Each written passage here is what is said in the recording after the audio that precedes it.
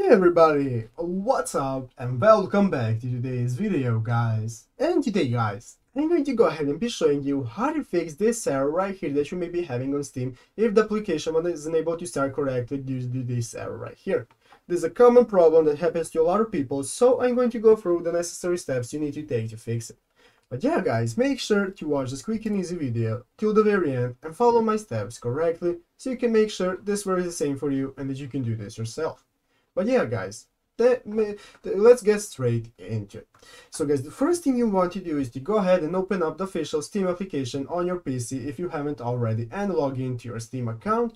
And after logging into your Steam account guys, you'll be greeted by this main page right here where you can see all the info about Steam, such as store, library, and so on, all the sections you need to access. So guys, after doing that, now let's go ahead and try to start any game. And let's say you try to start some game and you keep getting this error. And there are a couple of possible solutions you can do. The first option guys is to start the game via administrator. So what you want to do is find the game on your PC and you want to go ahead and right click on it and then click on run as administrator. Let's say we want to start this game, you want to right click and click on run as administrator, any option, any game that you have. And after doing that guys, then you want to see if this will fix your problem. If it still doesn't work guys, then what you want to do is to go ahead and make sure that your antivirus is turned off. So what you want to do is go to the bar right here below and click on Windows Security and make sure that the Windows Security isn't blocking Steam or the game from starting and that your firewall isn't also blocking it.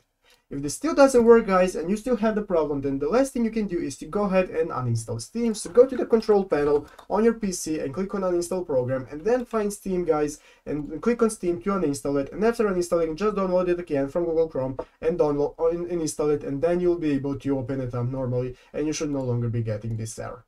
Well yeah guys, basically those are the solutions you can try. So I hope this video was helpful. If it was, make sure to leave a like and subscribe to the channel. So guys, thank you for watching. Take care and bye.